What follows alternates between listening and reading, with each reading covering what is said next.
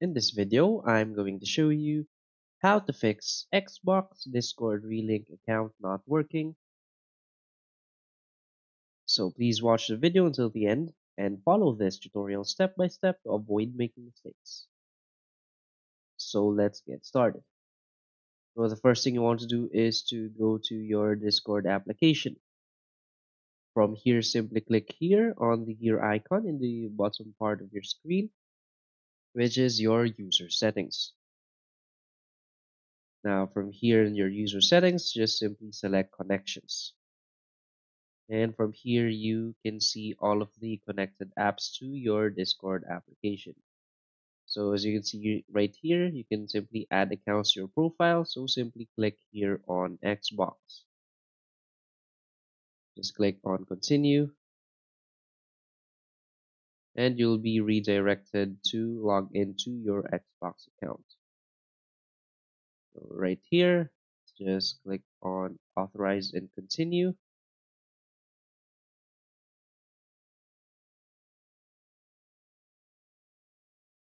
And you're all set up. So the problem is the relinking. So if in any case you already connected your Xbox, so what you want to do is simply click here on the X icon just beside the Xbox connection.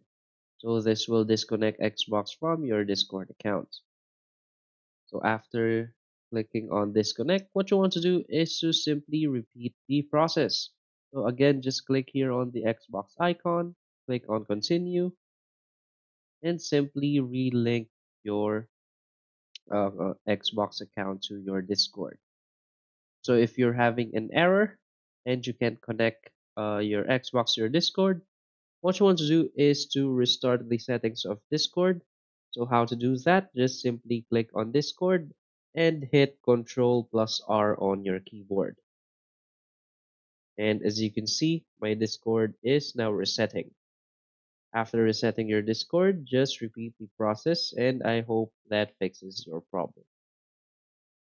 So if you find this video helpful, please hit like and subscribe. Thanks.